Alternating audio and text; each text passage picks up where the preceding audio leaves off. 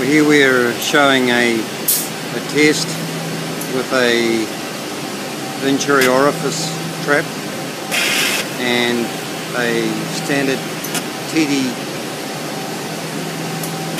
trap.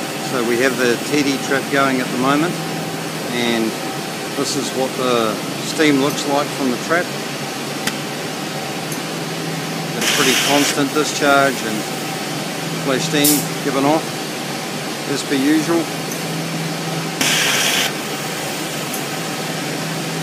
Now we'll shut that off.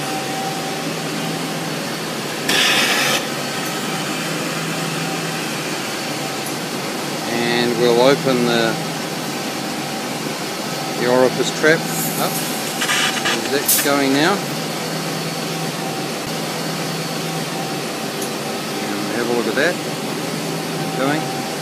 And you can see there's quite a difference. A lot less flash steam, no blast discharge. Just a quiet ebbing of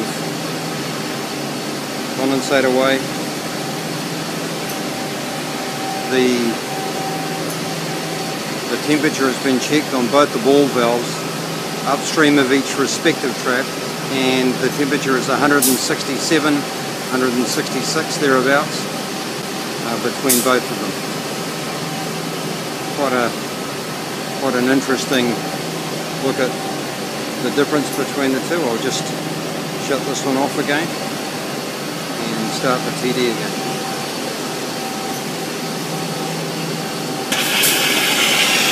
The TD going.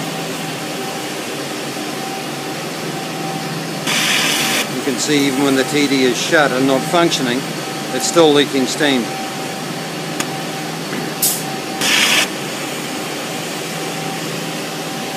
And shut that. I'll open this one.